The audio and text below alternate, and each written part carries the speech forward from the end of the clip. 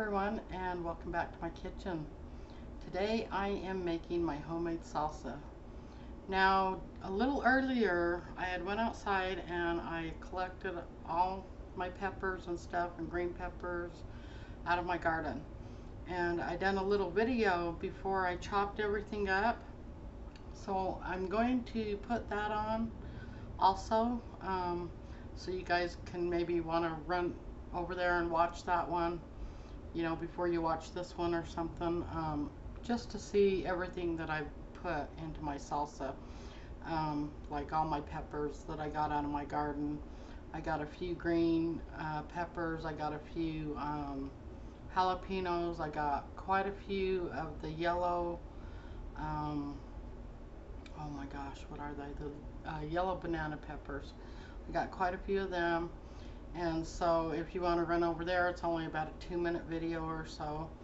I was going to connect it, actually just go off that one, but I ended up losing it on my computer. It posted it on my computer, but I don't know, I brought it up, but I can't like modify it to go on for some reason. I don't know what the deal is with it, but anyways, you get my point. So anyways, I've got all my peppers and onions and everything, as you can see here, and I chopped them all up. I have a little mini chopper, and so I got them all chopped up. And in this back pan right here, I've got my bottles and some hot boiling water. In this pan right here, I've got my lids and my bands, all in hot water too. So that's what I like to do before I, you know, can all my salsa and stuff. So anyways, I have my recipe right here, and I'm going to let you guys know. Now this calls for, it says 30 or 40 tomatoes. Well, this year I did not get any tomatoes on my plants at all, not even one, not even one. So I had to improvise, and I just went to the store. And I've got 6, let's see, 28-ounce cans of Petite diced tomatoes. So we are going to pour these 6 cans into all our vegetables that I've grounded up and everything. So I figure, you know, I don't know, when I do this and I don't have the tomatoes, I usually just buy 6 of these cans, and it usually turns out really good. A good consistency, and mixes really well with the peppers. So we're just going to pour 6 of these cans in here.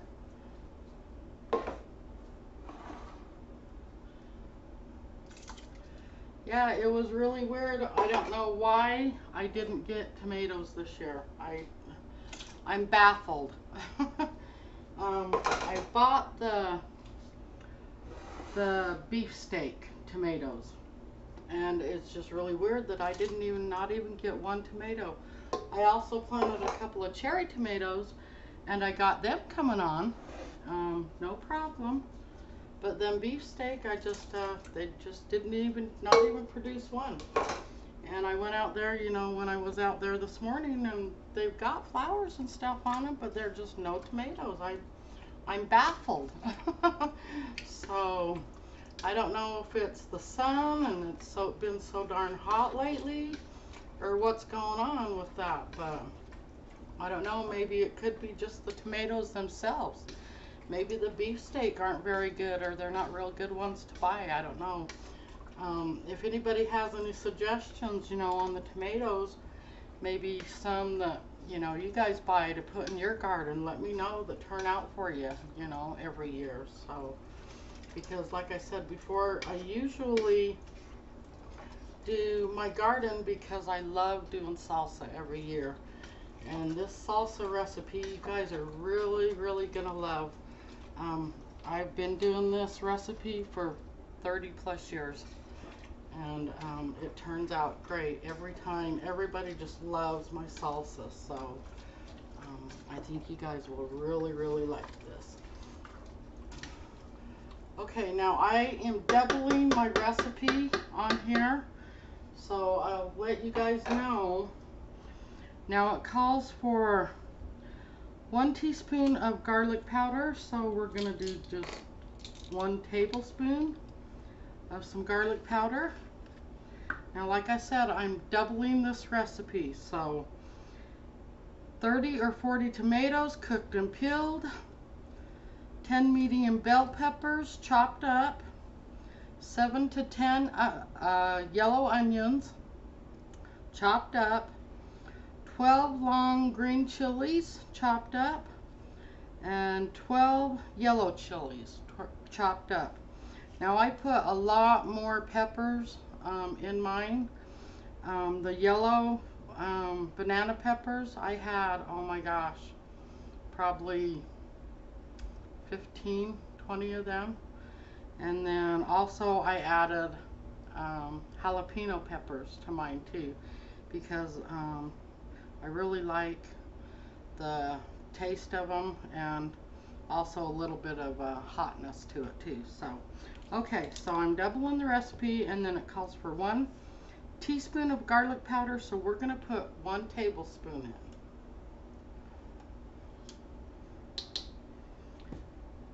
It calls for a 1/2 cup of vinegar, so I've got 1 cup of vinegar right here that we're going to put in.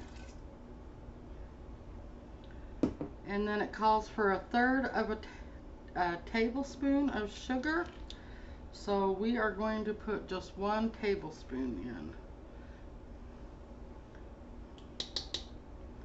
And then it calls for 1/3 cup of salt. Now I've got a 1/3 cup of salt here, and I didn't want to go any more than that because that's quite a bit of salt already. So I think I'm just going to leave it at 1/3 of a cup. So we're going to pour that in. And then also it calls for 1½ teaspoons of oregano. So I've got some oregano here, and we're just going to put 2 tablespoons in of oregano.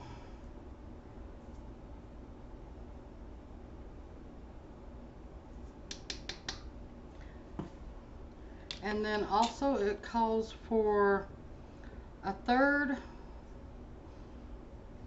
let's see, 1¼ teaspoons of red pepper.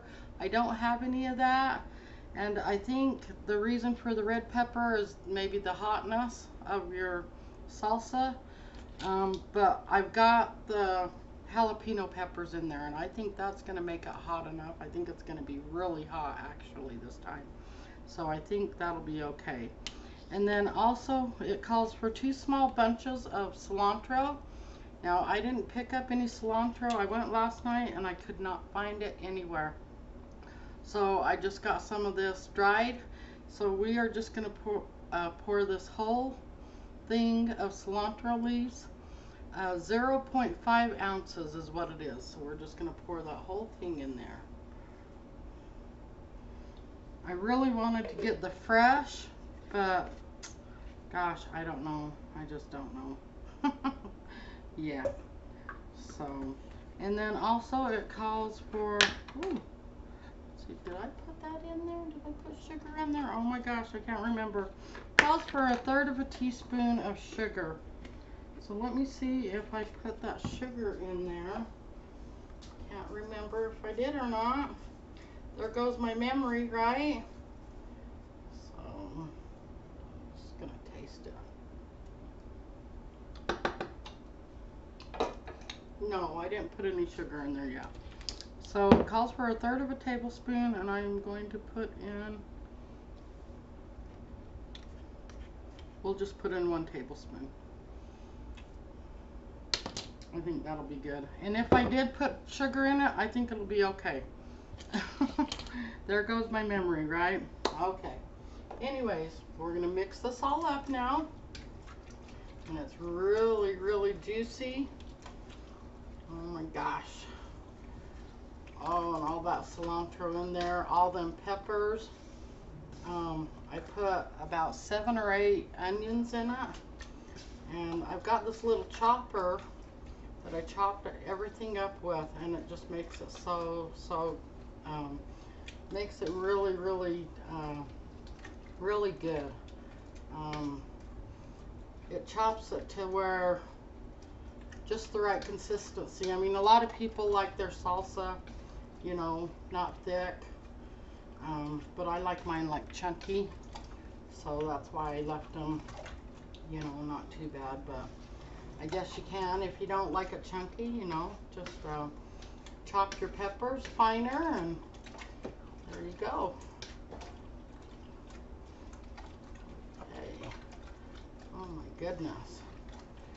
And this recipe is really, really good. You guys are gonna like this recipe. Oh my gosh. Okay. So if you guys can see that in there or not, but it's really, really good salsa, and I'm gonna taste it actually. So I don't have any chips, but we're gonna see what it tastes like. Oh my gosh, it's probably gonna be hot. Oh man, it's way spicy. Way, way, way spicy. Oh my gosh. Okay, so now you're gonna want to turn this on, your burner on, and you are gonna want to cook this. Let's see. It says let boil for 10 to 15 minutes. Put in boiled jars and seal. Makes about 5 to 6 quarts or 10 to 12 pints. So I've got about 13, I believe, wide mouth jars in here. Plus I've got about 10 just regular mason jars here, and these are the wide mouth right here. So if I need any more than what's in there, I've got plenty left over for more of the salsa. And then so I'm gonna let this cook for about 15 minutes, and then I'm going to come back and we're gonna fill our jars and seal them, and I'm going to put them in my pressure cooker. And I usually do that for about, oh my gosh, I can't remember for how long, but I'm gonna look in my cur book and see how long it says for salsa. I might not even have to use my pressure cooker. Maybe I'll just water bath them. So anyways, I will be back, and we're gonna fill our jars, and I'm gonna show you how I can these. Hello everyone, and I am back. Now our salsa has been cooking for about 15 minutes or so, and so it's done, and I'm going to start taking the jars out and showing you guys how I can my salsa. So usually I'll just grab a bottle out of the hot boiling water here, and then set it over here. Let's see.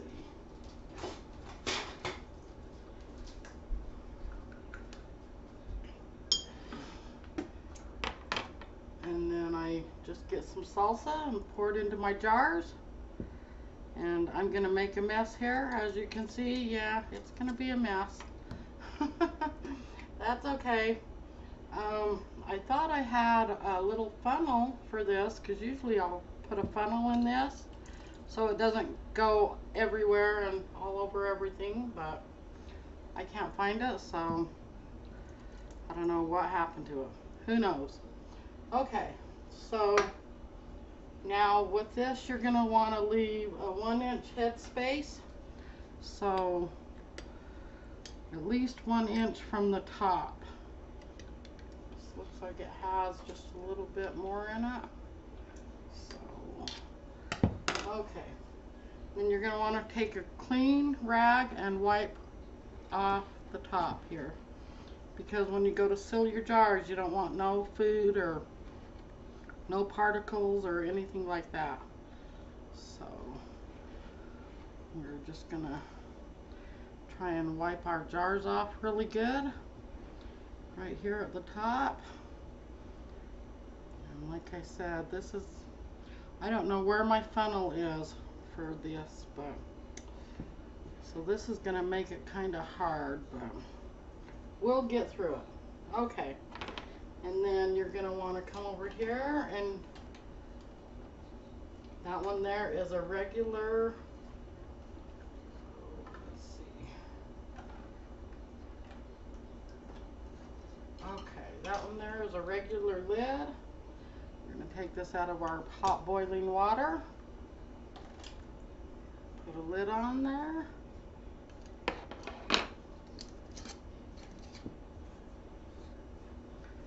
And seal it shut.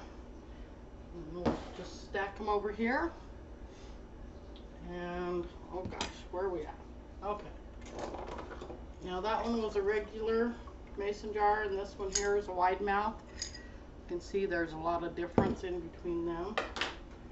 So, oh my gosh, this salsa is so good. Oh, goodness. Yeah, I'm gonna make a mess, but that's okay. We'll clean it up.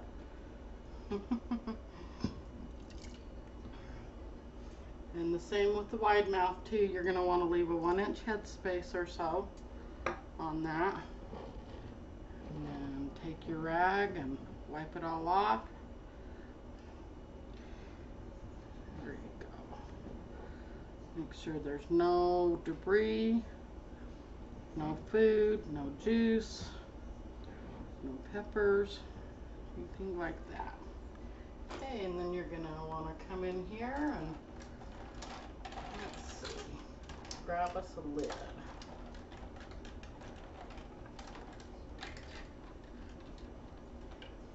And the reason why you want to put your lids and your bands in boiling water is because you're trying to soften up this little paste here. I want to say it's kind of like a waxy substance or something. Anyways, and so you just want to soften that up. That's why you want to put a, you know, in your water before you go to can all your stuff. Not just salsa, anything you're canning.